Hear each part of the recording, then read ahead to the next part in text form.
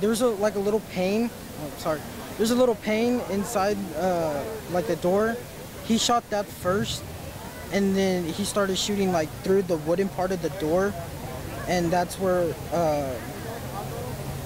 Chris got hit.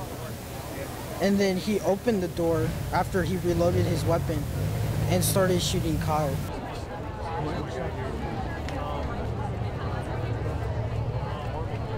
We stayed in there because we knew he probably wouldn't go back in there because he just shot someone. And then we moved our blockade more towards the door, and then he came back because I think he heard us, and then he started shooting, and that's when I got hit.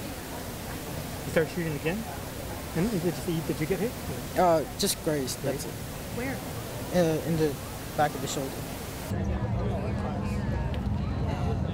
I was thinking, like, I was terrified because I didn't know if I was gonna make it out or not. That's what was rushing through my head the whole time.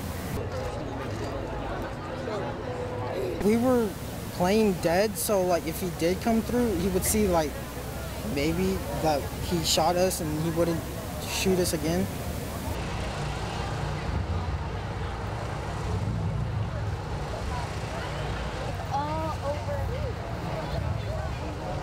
It was actually my sub at the time. His name is Mr. West, Chris West. He was the one that ran outside and had the courage enough to see what was going on. And he personally saw the shooter. He personally saw the shotgun. He personally saw that he was wearing a trench coat. He ran back into our classroom, made sure we were safe before he ran back out and pulled the fire alarm for the rest of the school. So we were just, doing lessons as a student.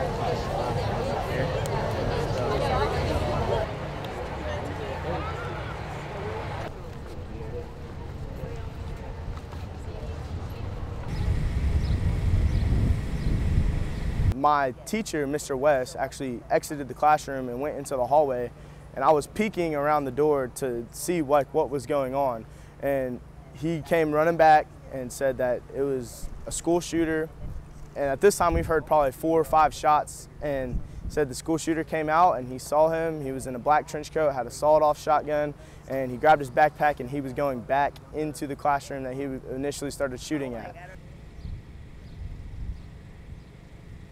We were like, everyone, just shut up, you gotta be quiet. If he hears you yelling, he's gonna come in here. We started immediately barricading the door. As soon as we got in the classroom, and me and a couple fellow other classmates were trying to calm the girls down because they were just crying, bawling, that like it was real, like it was actually happening to our school. I knew all of them. I mean, like I said, it's a small town, everyone knows everyone. I'm just blown away at the magnitude of it all.